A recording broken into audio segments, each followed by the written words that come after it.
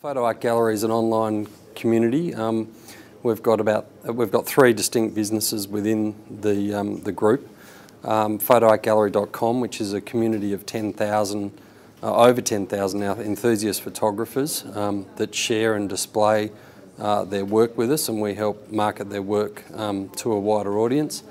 Photoartcentre.com is our merchandise portal where we create photographic merchandise such as photo books, cards, etc. And photocompetitions.com is our B2B offering where we provide photographic competitions and promotions for corporate Australia who are really looking to engage better with their audience and find stimulus to generate activity.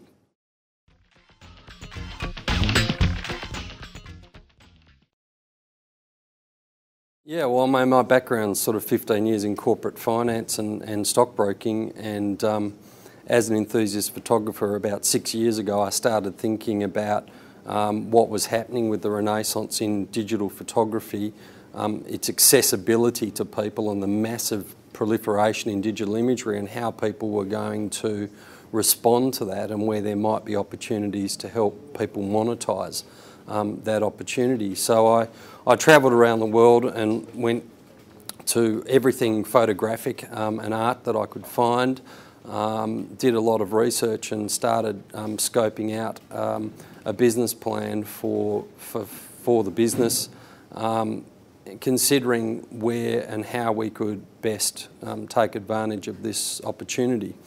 So it was then about 4 years ago, I engaged a team down in Melbourne called Fabric Group to start the basis of the core development of the gallery, and it really went on from there, and now, as I said, we've got 3 divisions of the business and it's growing very well.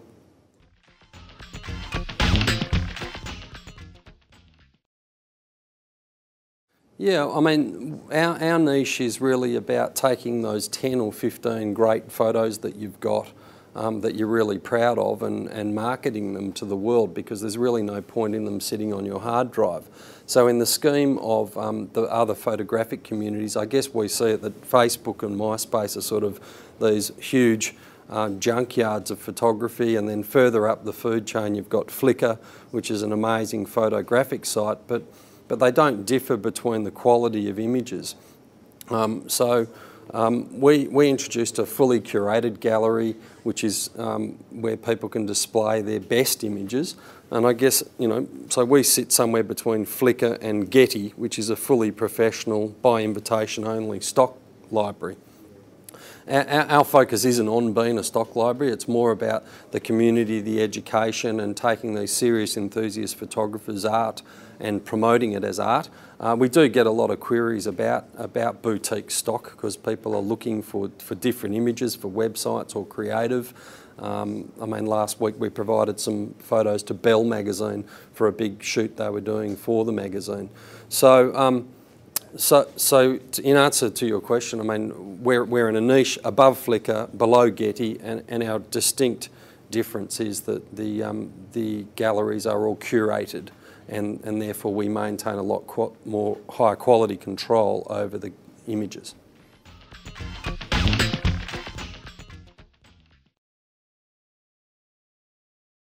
Yeah, I guess that's another big differentiating point between us and other online communities, is that we do actually have a sales force that's out there talking to potential buyers.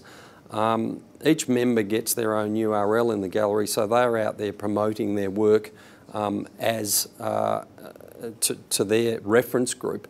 But what we do at the gallery is we promote to corporate buyers, people that are doing office fit-outs, interior designers, hotel chains that are looking for photography as art for their fit-outs, and other sort of high-end corporate users of imagery.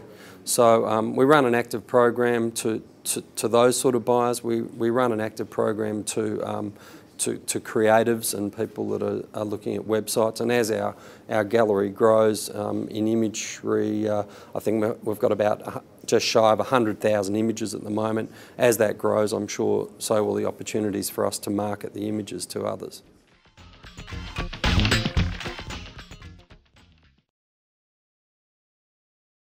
Within the gallery, there's three separate areas. Everyone gets their own private gallery where they can upload their images and store them and share them with friends or customers. And those images are not visible to any third party apart from the photographer and to whom they make them available. From there, they submit their images into one of two galleries. One's the public gallery, where the images are available multiple times and are sold to all comers. And the second gallery is a collector's gallery, where we run limited edition prints. Every image going into the collector's gallery is one of 20 limited edition. So I've got 3 full-time curators in our offices in Paddington who curate and manage the image flow coming into the gallery to ensure we maintain quality and that the right images go to the right locations.